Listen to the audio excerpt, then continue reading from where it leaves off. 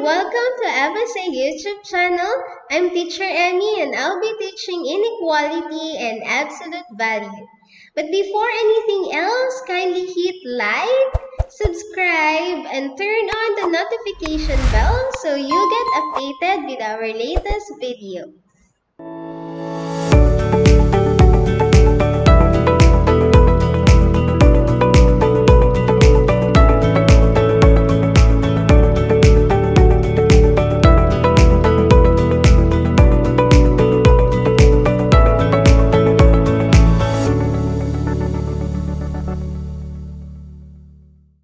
So let's talk about inequality. A statement that the two numbers are not equal is called inequality. For example, we have 3 and 5. They are different numbers and they are not equal. So we can write that inequality as 3 is not equal to 5. So when two numbers are not equal, one must be smaller than the other or one must be larger than the other.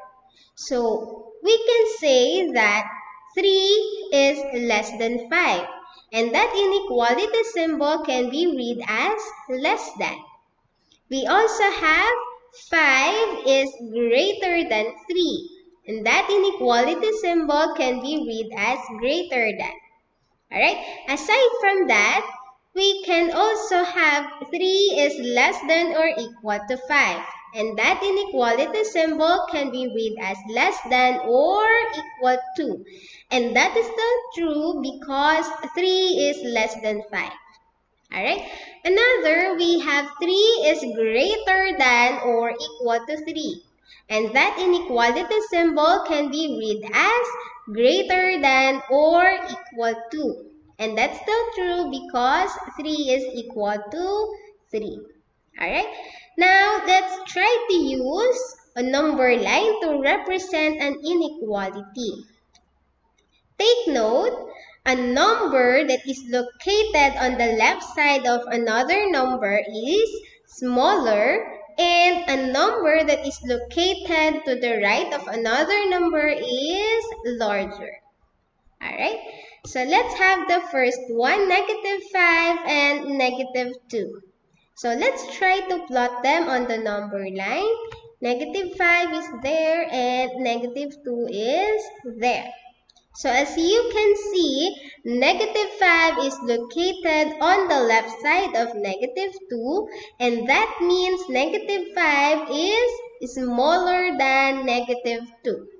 So we will use the inequality symbol less than.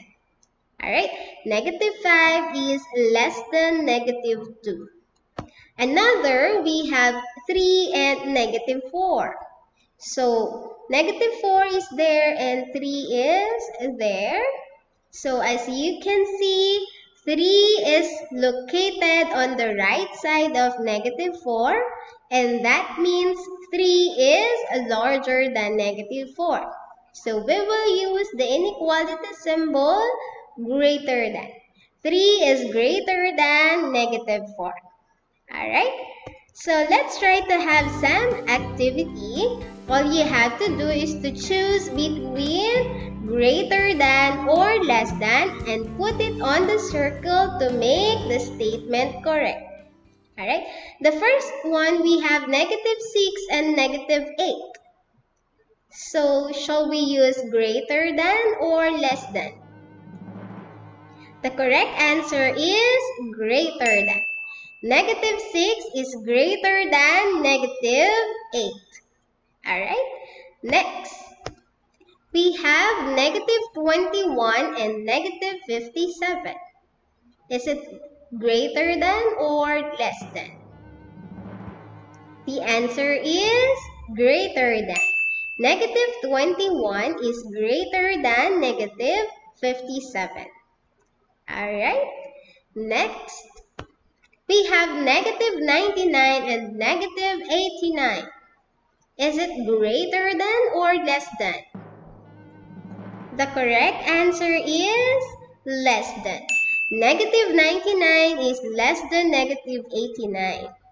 Alright, next one we have 137 and negative 124. So what is the correct symbol? Inequality symbol. Is it greater than or less than? Alright, the correct answer is greater than. 137 is greater than negative 124. Okay, so next activity, we are given an inequality and a set of choices. So all you have to do is to choose which among them can satisfy the given inequality. Alright, the first one we have x is greater than negative 32. So what must be the values of x that will satisfy the given inequality? Alright, the correct answer here is 21 and negative 11. Alright, they are both greater than negative 32. Alright, next, we have x is less than or equal to 25. And here are the choices. So which among them is less than or equal to 25? The correct answer here is negative 13 and 25. Alright. Next, we have y is greater than or equal to negative 90. And here are the choices. So which among them is greater than or equal to negative 90? The correct answer is negative 86. Alright, and that's all about inequality. Let's move on to absolute value. So what is the absolute value of 5? The absolute value of 5 is 5. How about the absolute value of negative 5? The absolute value of negative 5 is 5. They are two different numbers, positive 5 and negative 5, but their absolute value is the same. So let's try to find out what is absolute value. The absolute value of a number is its distance from 0 on the number line. So that means we don't have negative numbers because it's distance. Alright, so the absolute value of any number is equal to positive numbers or 0. Alright, so let's try to use number line to represent the absolute value of 5 and negative 5. Let's have first positive 5 and 5 is 5 units away from 0. That's why the absolute value of 5 is 5. How about negative 5? Negative 5 is there. And it is 5 units away from 0. So that means the absolute value of negative 5 is 5. Alright? So let's have a concrete definition of absolute value. The absolute value of a positive number is the number itself. The absolute value of 0 is 0. The absolute value of a negative number is the opposite of the negative number. In terms of symbol, we have the absolute value of x is equal to x if x is less than 0, 0 if x is equal to 0, x if x is greater than 0. So that means when we have the absolute value of, let's say, negative 3, the answer must be positive 3. The absolute value of 0 is 0, and the absolute value of positive 3 is still positive 3. Alright? So let's try this activity. I will spin the wheel, and wherever it stops, we will get the absolute value. Alright, so let's start. Alright, 64. What is the absolute value of 64? The answer is 64. Alright, next one we have 7.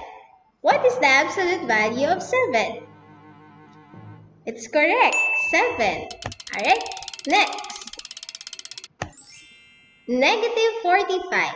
So what is the absolute value of negative 45? The answer is 45. That's correct. Next, 7 again. Let's try another one. Negative 100. What is the absolute value of negative 100? The answer is positive 100. Alright, let's have the last one. It's negative 51. So what is the absolute value of negative 51? The answer is positive 51. Alright, and that's all about absolute value. I hope you learned a lot from this video. For more exercises, kindly click the link below. Alright, don't forget to like and subscribe. Turn on the notification bell so you get updated with our latest videos. Alright, bye!